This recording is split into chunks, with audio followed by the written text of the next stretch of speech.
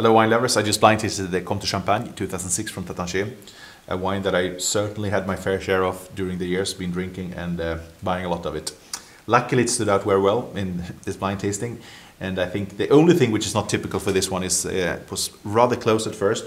Normally I think this has such a beautiful toastiness, very pure and very mineral.